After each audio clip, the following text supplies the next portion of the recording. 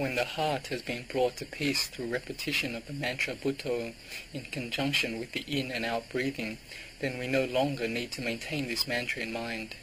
With the heart at ease, peaceful and still, we can just simply be aware of the breath coming in and the breath going out. When the heart is peaceful and still, various physical sensations will manifest within. Sometimes we may feel that the body is expanding as we sit, filling the whole room or meditation hall. The body can seem to enlarge so much that we feel it is touching the ceiling. We might also feel tingling sensations or waves of rapturous energy thrilling throughout the body, causing the hair to stand on end. If this rapture, piti, is strong, the body can seem light or weightless as if it were floating in space. With this experience of piti, the body feels light and tranquil, the mind peaceful and still.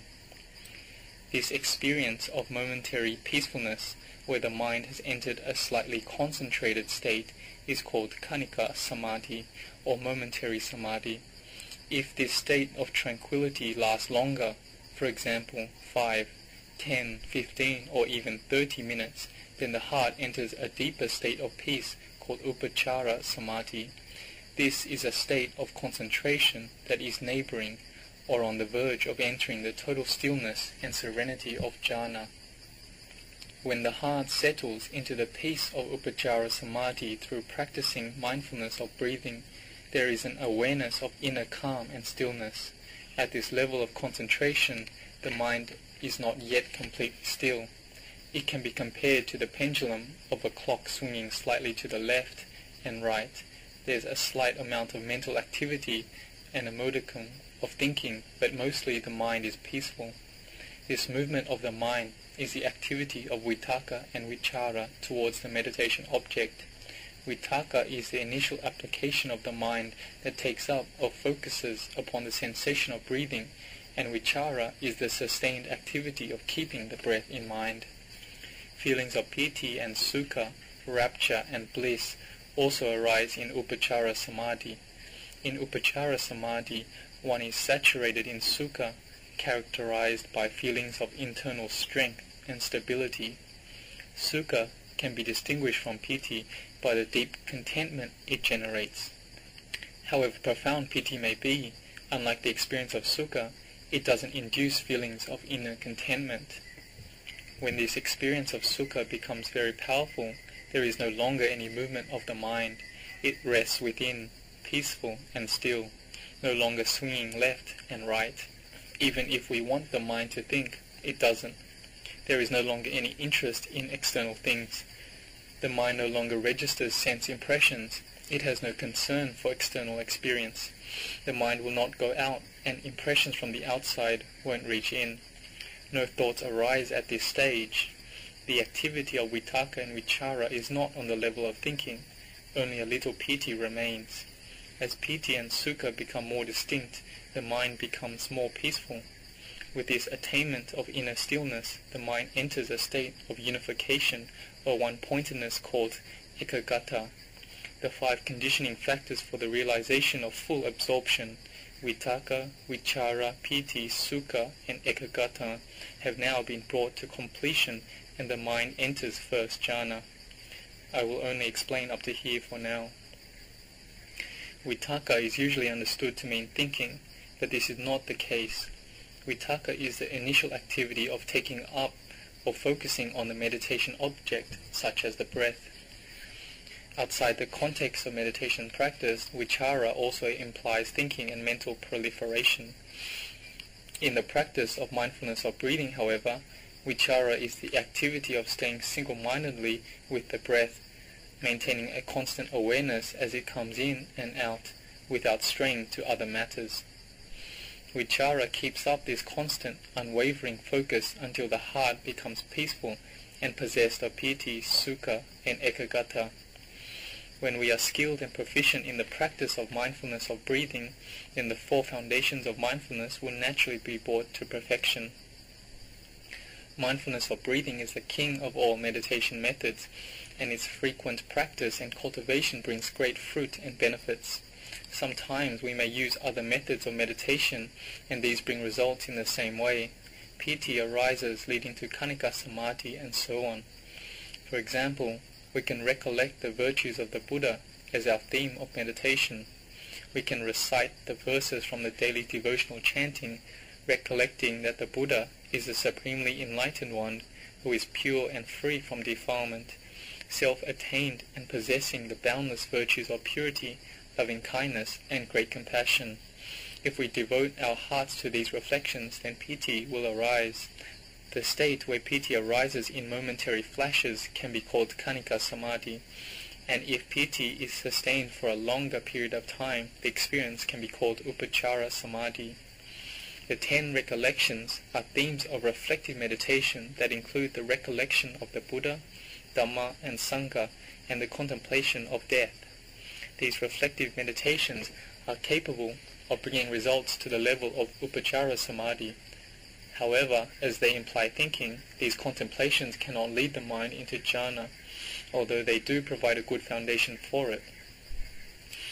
If we practice these reflective meditations, then the power of concentration will grow by itself. However, by practicing mindfulness of breathing or the contemplation of the elements, it is possible for the mind to become peaceful and unified.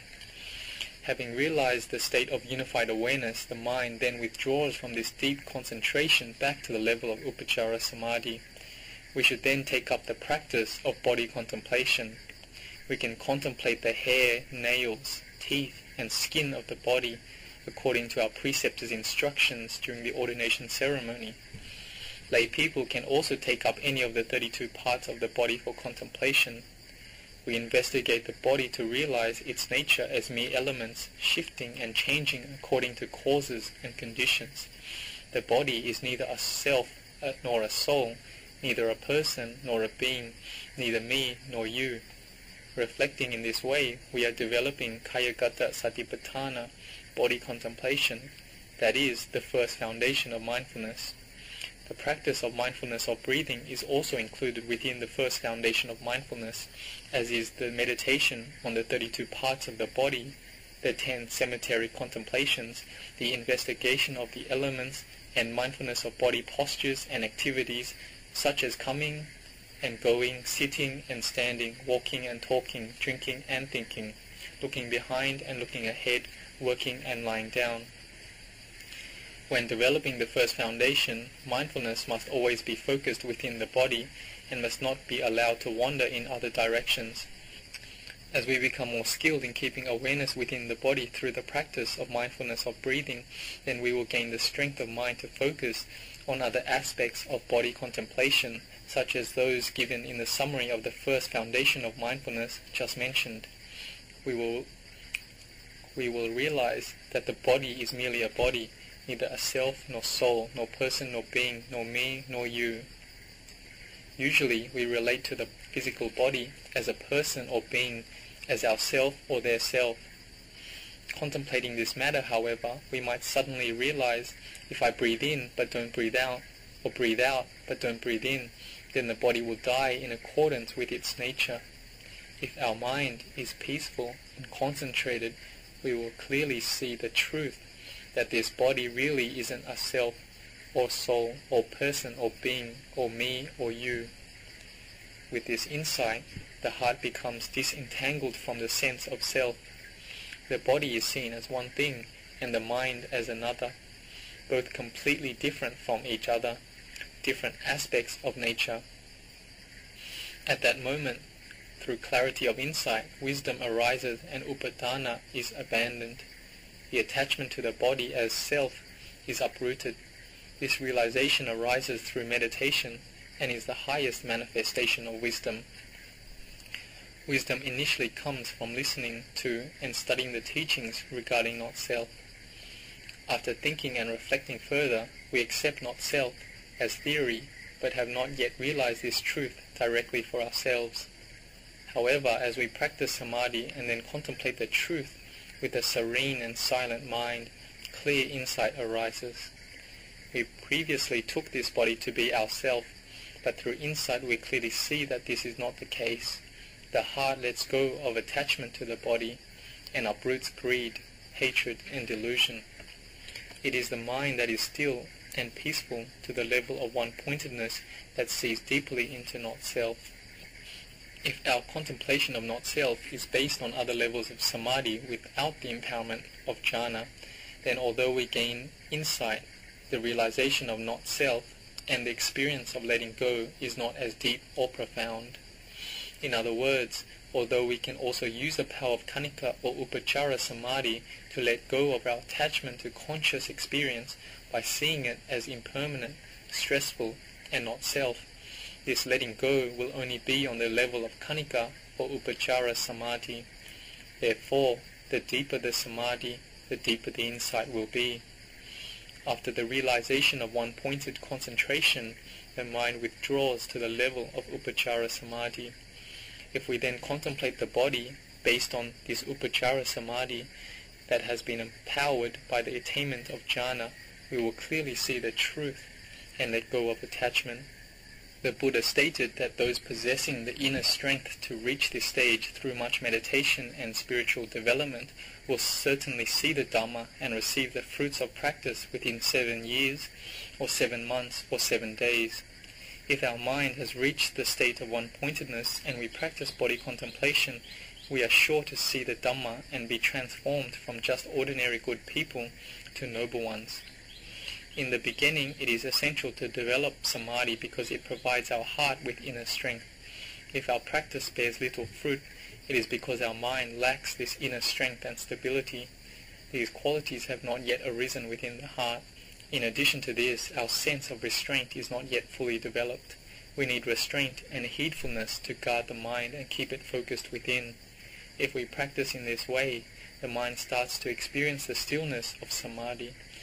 This is the method of the insight meditator. They develop just enough samadhi for the mind to be peaceful, and then, through contemplation, abandon clinging attachment. Realization of enlightenment together with the 3 knowledges requires a more advanced method of practice with much deeper samadhi, twice as deep as before.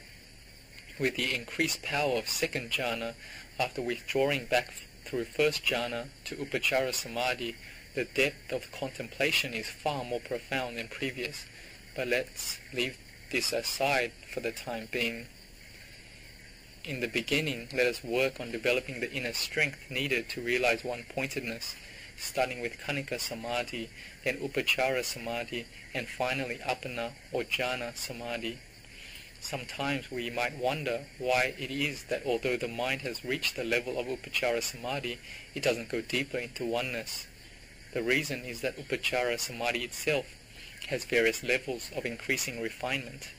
When the mind is brought to the peace of upachara samadhi through the power of contemplation, this peacefulness is on a relatively coarse level at first.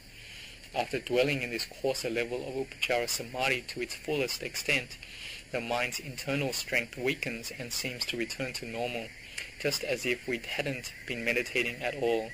We then have to begin practicing anew, contemplating, meditating, watching the breath, and focusing inwards again. We continue practicing in this way until the foundation of the mind becomes stronger and it enters an upachara samadhi of intermediate refinement. At this stage, the nature of the body is seen clearly to the point where it seems as if we can abandon all our defilements, cutting them off completely.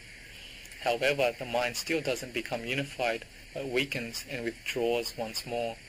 Therefore, we have to practice still further until the mind enters the most subtle and refined level of upachara samadhi. The mind that dwells in this fully refined state of samadhi sees very deeply indeed. Upachara samadhi of intermediate refinement can make the heart serene for months at a time. When skilled at this level, the mind only requires a little focusing before entering samadhi, and sometimes remains there for the whole day. The mind may slip away from samadhi at times, such as before falling asleep, but on awakening, the mind still holds a perception of inner stillness, and with moments' focus, re-enters this intermediate level of upachara samadhi. The lower level of upachara samadhi can arise through listening to and investigating our experience, both its conventional reality and its ultimate reality, which when seen leads the heart to liberation. For example, we can contemplate the mind and the objects of the mind. If we abide with the sense of bare knowing, seeing the mind as one thing and the objects of the mind as another, then letting go is possible. Through insight into the conventional reality of body and mind objects, the heart is liberated from attachments to these things. How we perceive this meditation hall can also be the basis for investigation into conventional and ultimate reality. Is this hall big or small? On a day when few people come, it appears very spacious, and yet on festival days with many visitors, it can seem too crowded. However, the hall itself doesn't claim to be either large or small. These adjectives are merely conventions of speech to which the deluded mind attaches and creates its subject-object world. In reality, the hall is just exactly the way it is, nothing more and nothing less. Through reflections such as this, we come to see the conventional world according to reality, which leads the heart to liberation from clinging attachment. This kind of contemplation, where we gain deep insight into external phenomena, can at that moment cause the mind to converge in Samadhi. The 9 insight knowledges may manifest also at that instant, and the mind will see into the true nature of reality for as long as 3 days. The arising and ceasing of conditioned phenomena is seen as it actually occurs. Looking externally, conditions can be seen as decaying and disintegrating, and focusing internally, the full horror of this truth is realized. All conditions, whether internal or external, are a cause of attachment and suffering, and therefore should be viewed as fearful in nature and worthy only of disgust and dispassion. If we see this deeply, then we experience great joy and contentment. The material world is unable to give us this type of happiness. If we have seen the Dhamma, then we no longer seek satisfaction in the world. The heart is no longer attached to worldly things, as it sees greater value in the experience of Upachara Samadhi and in a mind developed through meditation. With the experience of such insight, our faith and confidence in the teachings of the Buddha become firmer, and we start looking for the way out of this world. These feelings of disgust and dispassion free the heart from the tendency to seek delight in the world. In seeking the path that leads away from worldly happiness, we increase our efforts in meditation. When the mind withdraws from the lower or intermediate levels of Upachara Samadhi, where concentration was sustained for an entire day or month, this experience cannot always be repeated. It is a nature of meditation practice that sometimes the heart enters Upachara Samadhi, but at other times enters only Khanika Samadhi.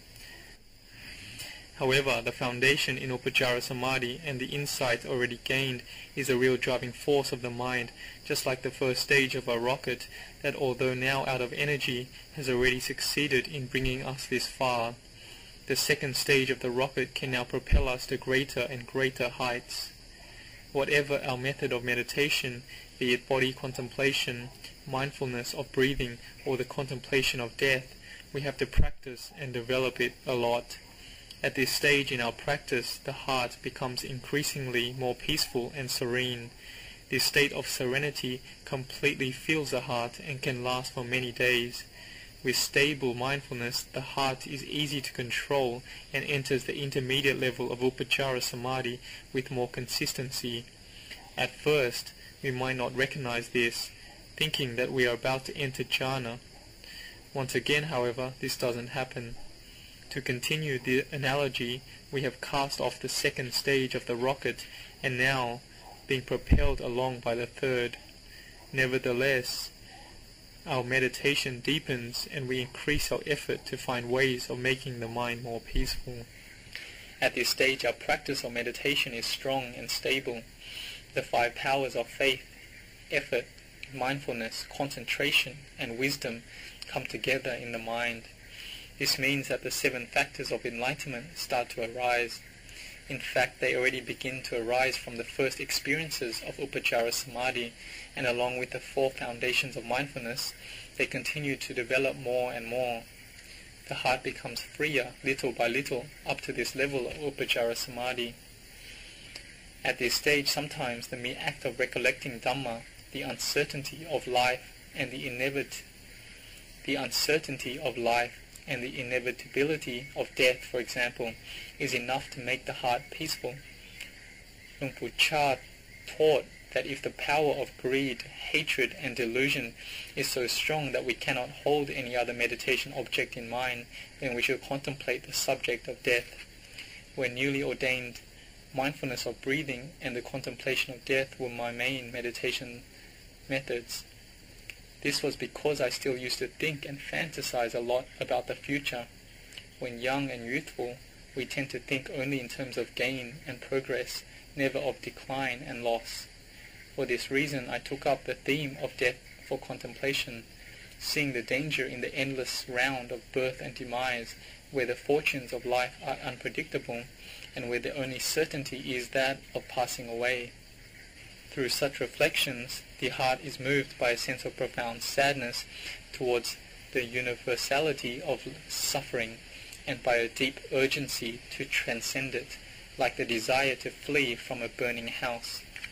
When I was practicing at Wat Nong Papong, Luang Pu Cha instructed us to develop these themes of meditation in order to prevent the mind from just following its likes and dislikes.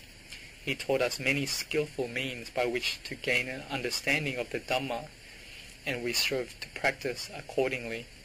This meant that we had to be willing to make sacrifices, giving up our old habits through the cultivation of generosity, moral discipline, and the practice of meditation. Before my ordination as a monk, I had already gained deep insight into conventional reality and that which lies beyond such conventions. On that occasion, the insight into conventional reality was so profound, it seemed as though the heart had been transported to another world, evoking such deep feelings of joy and rapture that they lasted for 3 days. The feeling of inner contentment was so great that I had no desire to eat. I only wanted to enter the forest and meditate. The inspiration generated by this experience was so profound, it compelled me to renounce the world, and ordaining as a monk, began the search for liberation from suffering. I viewed all worldly wealth as meaningless, a cause for attachment, worry, and stress, mental states which in turn condition further suffering and lead away from peace. The heart that is peaceful and inwardly joyful clearly comprehends the truth. At this stage, the 9 insight knowledges arise, and the heart seeks the way to liberation from suffering. In this way of practice, the mind must always be focused on its meditation object. Wherever we go, sometimes we will have to deal with crowds of people, causing feelings of attraction or aversion to arise. In this case, we can incline the mind towards contemplation of death. Whatever our theme of meditation, we should always keep it in mind. We will then be at peace and free from such moods of like and dislike. However, this type of peacefulness arises through the practice of tranquility meditation, not through liberating wisdom. Even the contemplation of death is still a method of tranquility meditation, although it can be used as a basis for insight, enabling the heart to let go of attachment and becoming radiant and pure. When we have made the mind more peaceful through contemplating death, or through practicing some other meditation method, then it enters Upachara Samadhi with ease. In this state of stillness and serenity, there is only the slightest amount of mental activity. During my 5th Rains retreat, I began the practice of a Subha Kammatthana. I had previously determined not to seriously take up this type of meditation until after I become a monk for 5 years. I have no idea why I made this resolution, but the upshot was that I never practiced a Subha before this time. During my 5th Rains retreat, therefore, I was determined to focus on a Subha meditation. Through the power of imagination and visualization, I created images in the mind of the ugly and unattractive aspects of the body. The clarity of these visualizations increased to the point where they became what are called nimitta, or fixed mental images. Sometimes I experienced nauseating visions of blood dribbling from my mouth down to the belly. These nimitta were so real that I almost vomited. Seeing the repulsiveness of the body through the cultivation of these nimitta causes piti, or rapture, to arise. The clearer the insight into the loathsome nature of the body, both internally and externally, then the greater these feelings of piti will be. If the contemplation deepens even further than this, then sukha, or bliss, arises, and eventually the mind becomes still and serene. Nimitta are of two different types. At first, these nimitta are merely lucid visions that arise during meditation for short periods of time.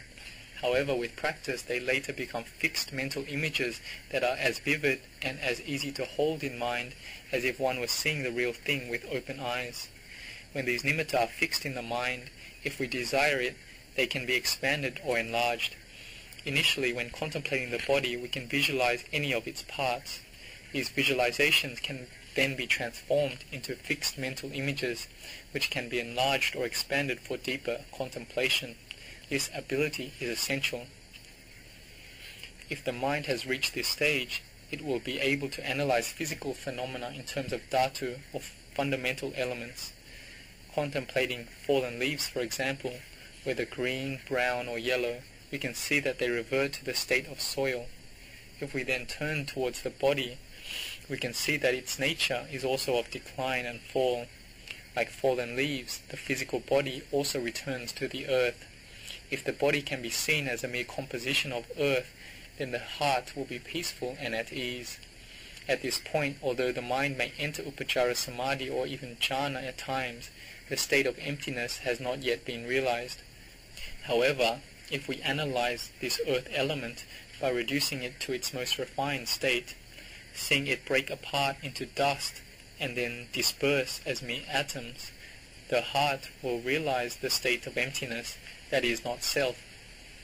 When the mind is refined, still and serene, the empty nature of the body is seen.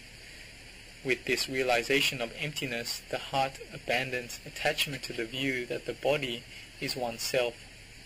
This clear insight into emptiness arises through wisdom. This experience is called tadanga vimutti, temporary liberation of the heart through wisdom. Samadhi can also bring about the state of emptiness, but through the power of suppression. Here, the mind is empty only of mind objects, not of defilements. There is still attachment in the heart, along with greed, hatred, and delusion. But when the mind is peaceful, these defilements are suppressed. The same is true for the contemplation of the elements at its basic level. Greed, hatred, and delusion are subdued but not destroyed. However, when we contemplate these elements according to reality, seeing them as anicca, dukkha, anatta, the heart realizes emptiness. This realization of emptiness is where we gain insight into the truth of the material world, because the mind disengages from the body and is seen as a separate reality. It feels as though the heart has been transported to another world.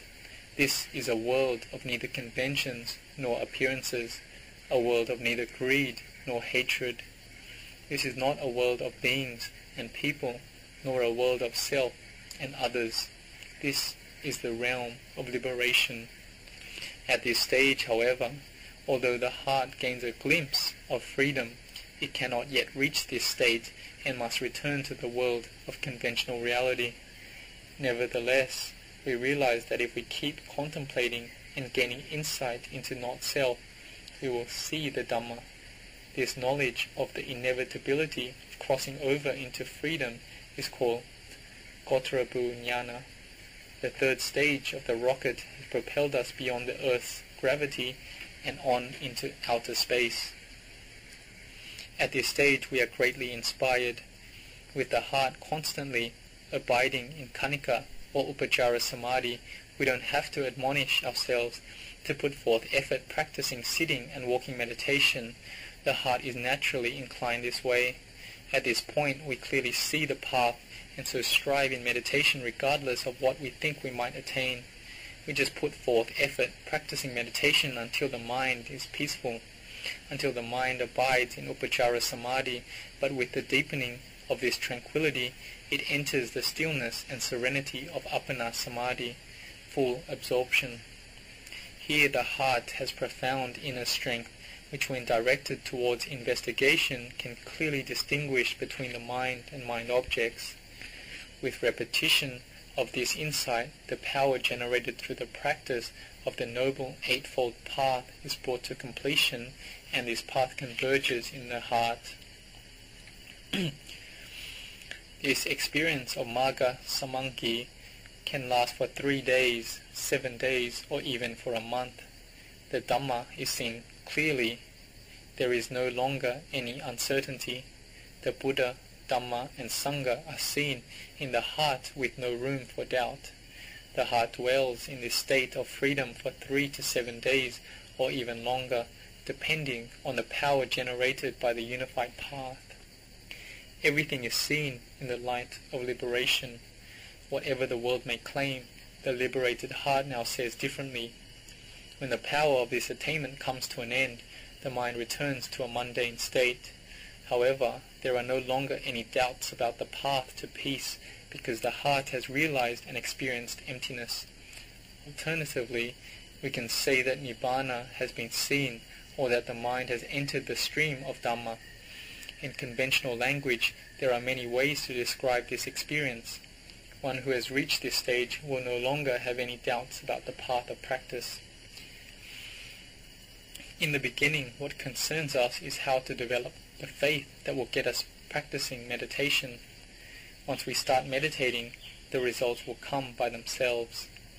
Luang Pu Cha compared this process to entering inside a temple. Describing the contents of the temple is solely for the purpose of arousing the interest of others and persuading them to enter, at which point they will see for themselves. In the same way, we can ask ourselves what we need to do to get us practicing mindfulness of breathing and body contemplation, because once we start practicing, the results will come by themselves. This is my advice in developing the practice of Samadhi.